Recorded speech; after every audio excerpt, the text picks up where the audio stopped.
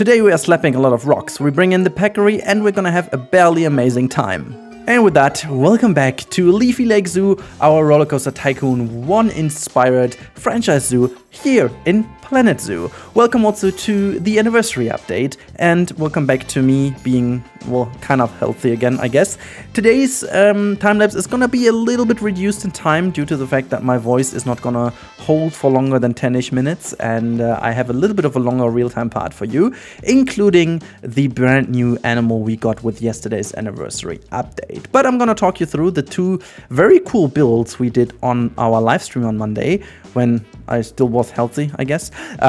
Just as a little side note, I just got sick in such a spontaneous and weird way. I didn't feel it coming on anyways. I was just like, I went to bed on Tuesday evening, like fully fine, healthy, happy. You know, I was looking forward to a bank holiday on Wednesday, and when I woke up, I was like, oh my god, I'm gonna stay in bed for the whole time, for the whole day, and that is exactly what happened on Wednesday and yesterday and parts of Friday as well. Now, we are building a bear habitat today, which is the grizzly bears, and also because people were suggesting bears in the comments quite a bit, we are here now with the bear habitat. I have to say, it's been one of the coolest habitats to build, simply because on stream you need something that is super enjoyable to build at the same time as putting you in a situation where you can interact with the chat in a nice way. And this was specifically one of those times where it worked out super well, because, you know, bear habitats usually are super natural.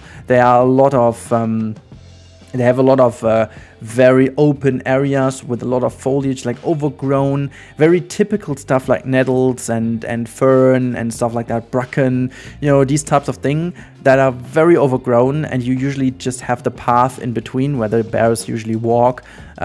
Obviously, people ask for a water feature, so here you go. We have like a little water feature over here, and it kind of seems like as if it's tumbling into the lake. Obviously, I couldn't make the connection to the lake anymore because, you know, the lake at this point is basically untouchable, simply because I wouldn't be able to get the water back in.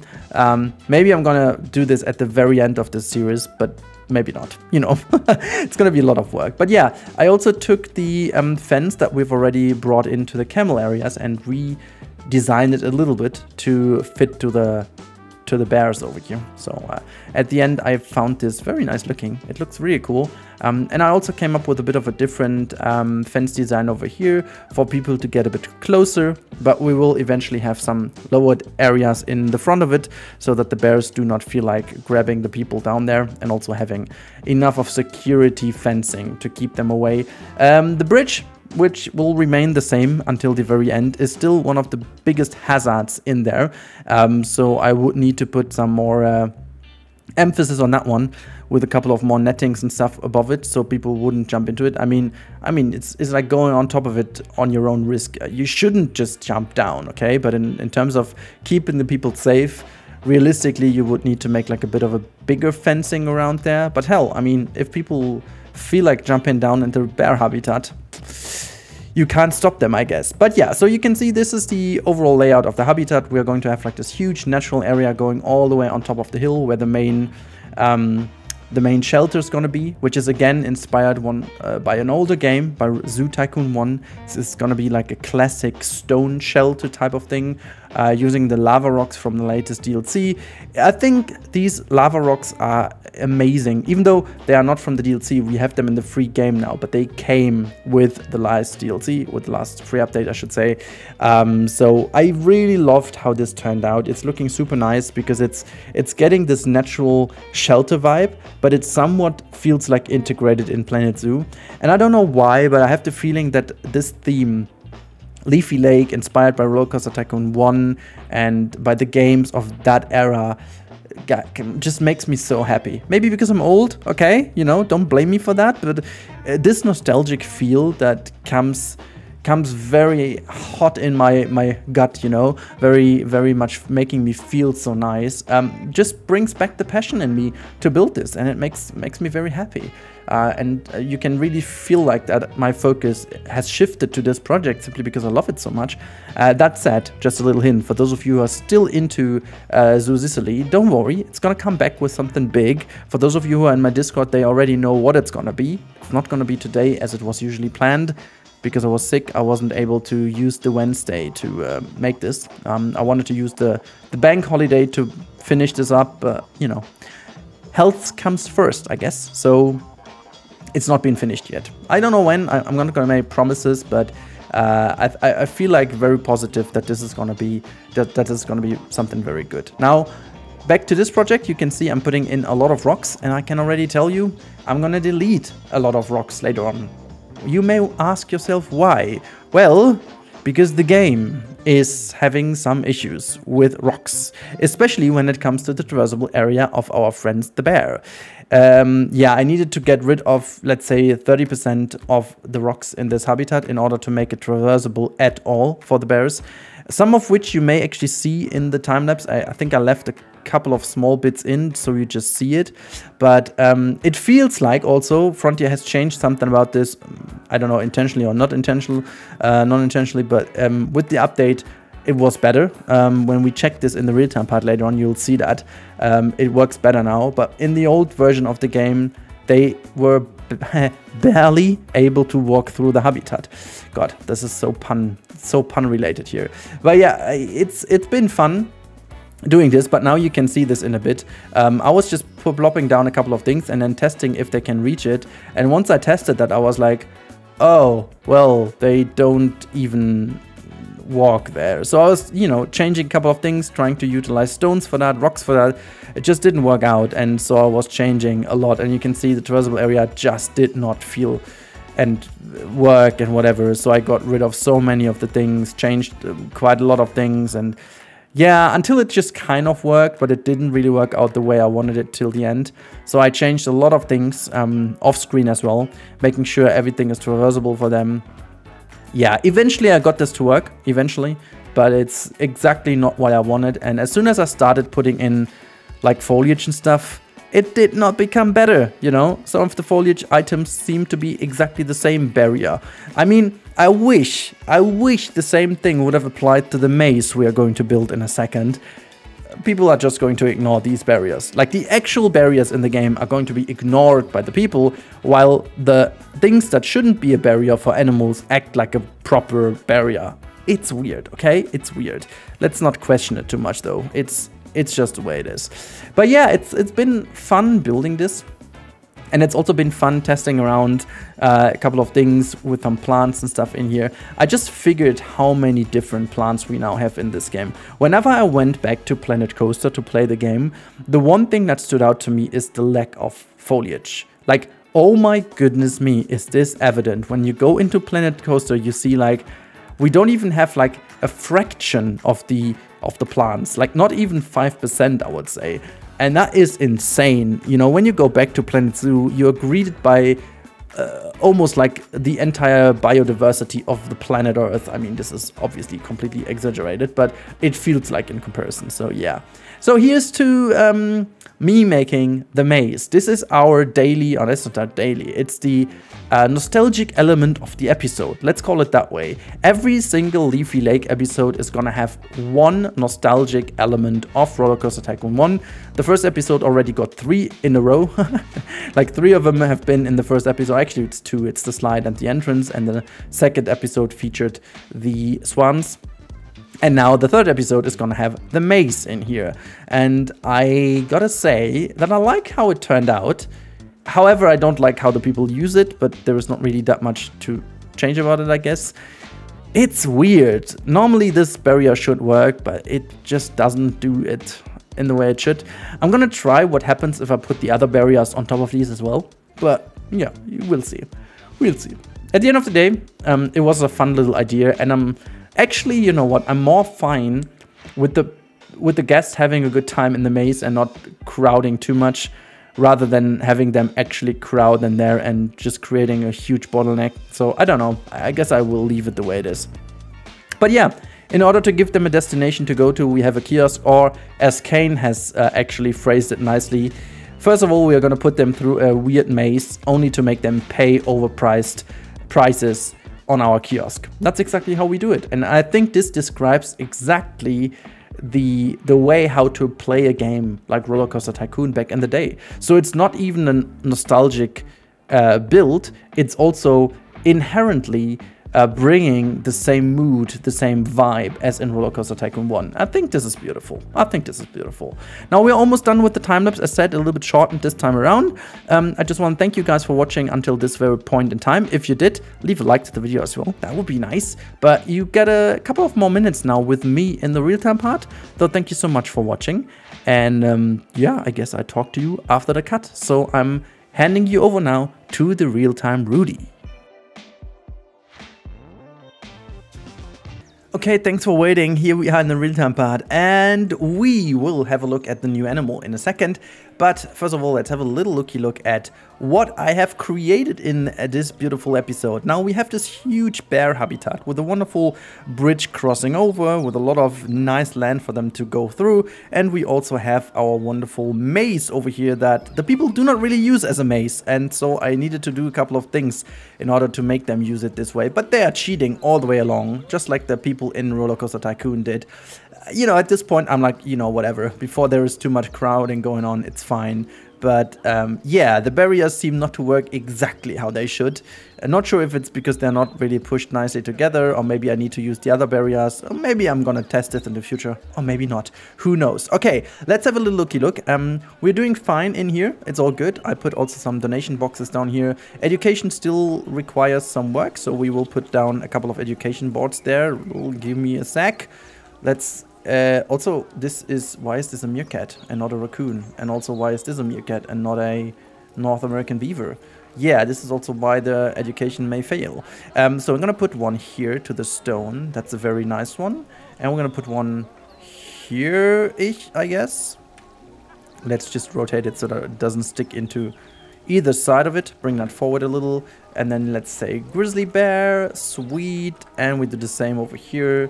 Grizzly bear. Okay, so that's bare minimum. The bare minimum of education we require. And also, whoops, I'm gonna take this one over here. So yeah, a quick word about the bears. I'm not sure if I have mentioned that in the time lapse, but these bears are super annoying when it comes to the traversable area. Like, oh my god, do they have issues with the stones, it seems. Or in fact, Frontier seems to have fixed something with the anniversary update. Okay, that is interesting. But yeah, I'll take it. I think there was something visible in the time-lapse, but it was a pain to build though. Anyways, let's go into the animal, and we're gonna type in Paccary because I want to... Oops, go away. Facility having negative effect. Yeah, I don't care about this right now.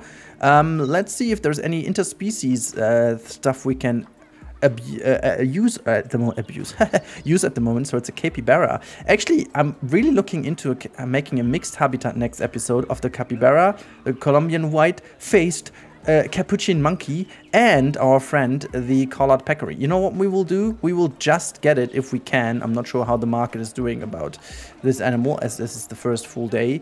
Let's see if we can find this already, or if it's too expensive. Oh no, it's actually fine. We can grab a Lewis. God, people are breeding this like crazy. Oh, look at that. We were lucky to get 2 already. We surely are not going to throw them into into the bears, but we can actually quickly throw them to the camels. We will have to change the camel habitat anyways. How they're doing, by the way. Nutrition, last meal quality. You know what? Camels are kind of fine, though. So we can give them a bit of a better meal quality. Oh, wait. They're under soup. This is why. So we don't have a vet research center. We should actually get this. Okay, well, you know what? I'm just gonna put this down here. This is our veterinarian staff, so we can actually go to staff facilities. Research is going to be here.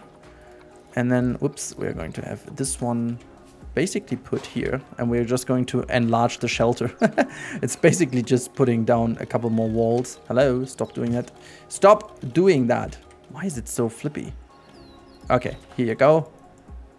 You get a slate roof, and you're gonna grab this front over here. Whoop. Free build is gonna go crazy over here. Anyways, we did it. Now, as we have that, we are going to just say vet research, and oh, look at that. We do have still quite of those not... Okay, we're doing good money-wise, so let's employ another vet just for the sake of making sure that they are having enough. Okay, so this is Adeline Mott. This is gonna be called... This one is gonna be called Maria from a song.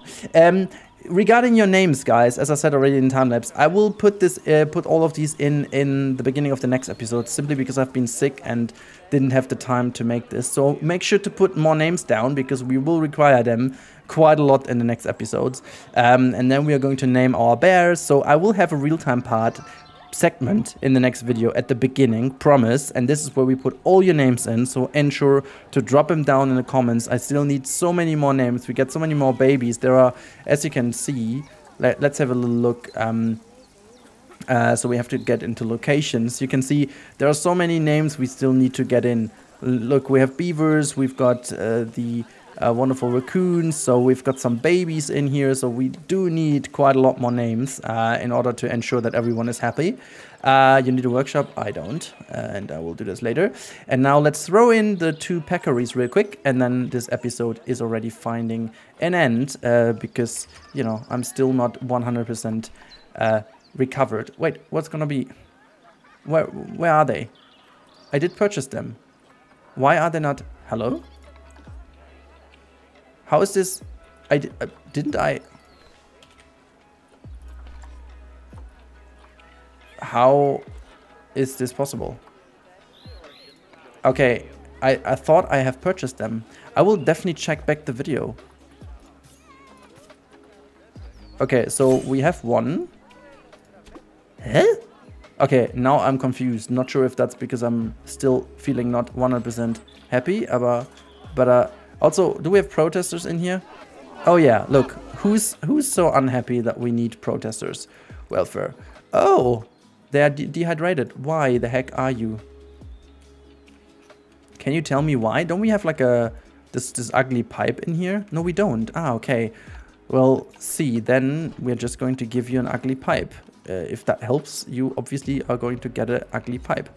Let's do that. So the ugly pipe goes in here first. There you go. And then we put something more nice looking to the outside, like a little water bottle. Bottle of water goes, maybe just give them a large water bottle. There you go. And then they will be, yeah, just do that. It's gonna be resolved in a second. Okay, we only have one animal to look at, but hopefully it's gonna be brought in here. There you go. Let's have a little looky look. Ooh, there you go. Oh my god, this is a beautiful animal. Ooh, look at the fur. Yep. Yeah, I like it. Oh, dang. That's one beautiful animal. How are you doing in this habitat, just in general? Enrichment, food enrichment, terrain is doing quite well. Are you fine with this too? Like social? The coverage of plants is a little too high. Okay, well, I could get rid of some of those, I guess. Is that already helping? What is causing too much? The nettle are. Okay, let's get rid of those. And what is so problematic? The common ash tree. Which one is that? Oh, because it's on the outside. Are you kidding me? Okay, you know what? I'm just gonna bring this then to the other side, and hopefully this is now outside of your range. Yeah, it is. Okay, nice. Okay, so what about you, Piggy? Also, can you escape? Yup, you can. Where do you escape then? Is that like the little bit over here? Oh, look at that. It can escape below the fence. So I just need to do that real quick. And I think this should then solve the issue, right? And let's have a look. Yeah, that solved the issue. Awesome. You know what I'm just gonna do? I'm just gonna say Paccary, and then we're going to go to enrichment, food enrichment. You're gonna need this little thing over here and the small barrel feeder. I mean, I think the camels wouldn't be too picky about this anyway. So this one, yeah, look at that. This one is gonna do all the way good. Maybe we are lucky and get a male version of it now to Paloma. Let's see if Paloma can get a friend. Reset all filters, go in here. Yeah, no, it's not gonna look all that good over here. So cash listings only, confirm. Oh, look at that, there are some. Diego is looking good. Diego is gonna be sent to zoo. There you go. Are they still being dehydrated? I mean, if so, they are just stupid. Let's have a look. Welfare. No, they're doing better again. Look, no issue whatsoever. Why are you still here? Yeah, exactly. Just leave, okay? Thanks. Okay, so that's that, guys. I want to end this today on a positive because we've made, again, some huge progress, some huge nostalgia kick in here. And it's going to be very interesting what nostalgic element we are bringing in next episode. Oh, God, I'm so hyped. Look at that. I mean, having the slide, the swans, the maze now. I mean, put down your suggestions. What is the next little nostalgia element we're going to bring in? There is so much left to do. I've got so many ideas, and I will obviously bring them all to the workshop once they're done, including the entrance and stuff, of course. So make sure to keep an eye on the workshop too. Thank you so much for watching, as always. And if you guys have not subscribed to the channel yet, please make sure to do so. YouTube actually, after a month, have replied to me what the biggest issue with my channel was. And hold on, it's been that over 70% of my constant viewers are not subscribed, which makes the algorithm think it's not worth pushing it anymore because people do not subscribe even after watching on a regular basis. So please, if you like my content and you can, you know, have one more sub in your sub feed, please consider subscribing. This is actually in the mail that YouTube sent me. So evidence is actually in the mail. So I'm gonna put this in as a screenshot now. So you actually can, you know, believe me that it is. It's German though. You have to just, I don't know, translate it, I don't know. But just so you see, I'm not talking to you with a weird fact. This is actually what they told me. So with that said, oh my God, in rain, it looks also so good. Remember how cool rain was in Roller Coaster Tycoon 1? I don't know, sometimes I forgot how cool rain looks in this game. Never mind, have a good time, have a great weekend. Thank you so much for watching, and I'll talk to you in the next one. Goodbye.